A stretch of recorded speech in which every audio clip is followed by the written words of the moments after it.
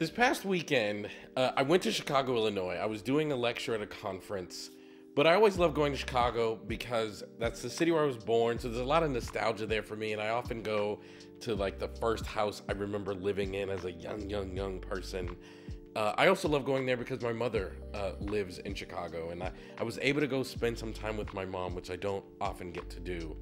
And it was really, really touching.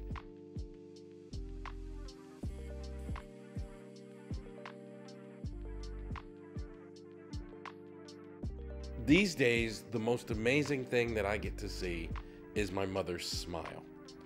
I love to watch my mother smile because I remember when there was no smile on my mother's face. I remember when my mother's life there was just a lot of trials. I remember the hardships and watching my mother go through hardships. And these days, I watch my mom smile. And it touches me. It makes me emotional even now as I talk about it. Because it's a beautiful, wonderful thing. So why am I saying that to you? Why am I talking to you about my mother's smile? I'm talking to you about that because I want people to know, I want my story and my life to inspire you. I want it to inspire your work that you do with clients. I want you to hold confidently the belief that anyone can get through anything. And my mother is an example of that. My life is an example of that. Too often I hear people they say at conferences, I like solution-focused brief therapy, and I use it with some of my clients, but it's a Band-Aid approach. It doesn't really work with people with serious issues. And that's not true. The most powerful thing that helps people overcome troubling, traumatic, difficult life circumstances is hope. It's the most powerful substance in the world. And in solution-focused brief therapy, literally within minutes of meeting your client for the first time, you're gonna ask them what are their best hopes from working together. You're literally gonna ask them about their best hopes within minutes of meeting them. You're bringing the most powerful thing into their lives very quickly upon meeting them. I want you to understand that solution-focused brief therapy is not a collection of techniques. It drives me crazy when people say, I like solution-focused brief therapy. I use the miracle question sometimes with my clients. I like solution-focused brief therapy. I use some of the questions sometimes. Solution-focused brief therapy is not simply a collection of techniques. It's an understanding of the impact of hope and then deploying hope through questions. That is solution-focused brief therapy. But the problem is we don't teach it that way in graduate school. We teach just about techniques because that's really what we have to learn in graduate school so we can pass our licensing exam and all those things. But to be effective with your clients, you have to know how to deploy hope through your questions. And that's an art. That's a skill. That's a craft. Now, I have been, for the past more than a decade, committed to this. I made a promise to myself, when I go into this field, I'm going to work and really, really do good work. That was honestly my commitment to myself. I never imagined I'd be a leading voice in a field. I never imagined I'd be writing books, doing lectures, any of that stuff. Just never imagined it. But as it started, I made myself a promise that I'm going to tell the truth. And the truth is, your job as a psychotherapist goes way beyond technique. It goes to your client's heart. Your job is to inspire them. Your job is to provide hope through your questions.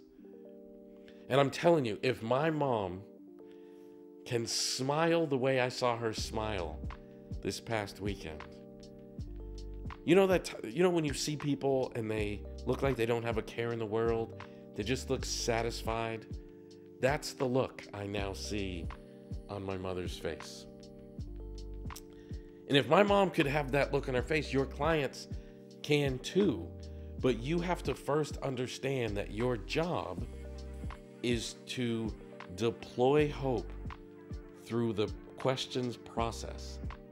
That's the art and the skill and the nuance of doing solution-focused brief therapy well. I'm inspired about this because I love my mother. And I remember watching what my mom went through and dealing with my dad. And, you know, she's got 3 sons, and we weren't perfectly behaved all the time. And living in Massachusetts, and one of the only African-American families in a place called Franklin, Massachusetts, which is where I went to high school, and dealing with a lot.